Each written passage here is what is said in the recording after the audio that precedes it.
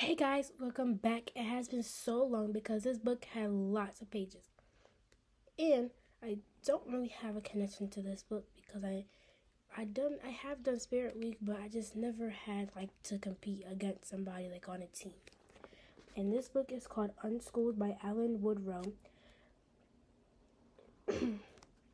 And I think he or she did a really good job with this book because it really gives you lots of details on what's actually going on in the book.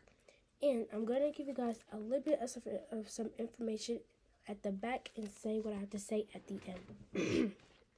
This year's 5th graders are the worst Principal Klein has ever seen. But he's hoping that Spirit Week can teach them teamwork with a secret surprise for the winning team insensitive. Best friends George and Lily have been looking forward to Spirit Week all year. They might be complete opposites, but together they know they'll be unfeasible when they end up rivals, with Lily leading Team Red and George leading Team Blue. The two swear they can compete and remain best friends.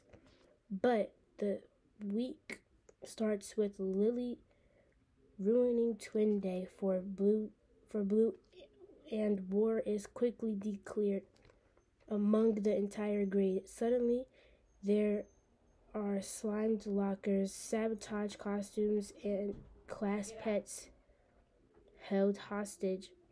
As the pranks escalate, they threaten everything, including the prize, because if Principal Klein finds out, Spirit Week will be canceled and the 5th grade will end up in detention forever. Or worse, can George and Lily find a way to fix their friendship and get everyone to play fair? Or is the most awesome week of 5th grade but to make this worst school year ever? And if you guys want to learn more about this book, make sure you guys go get it, and I'll see you guys next time. Bye!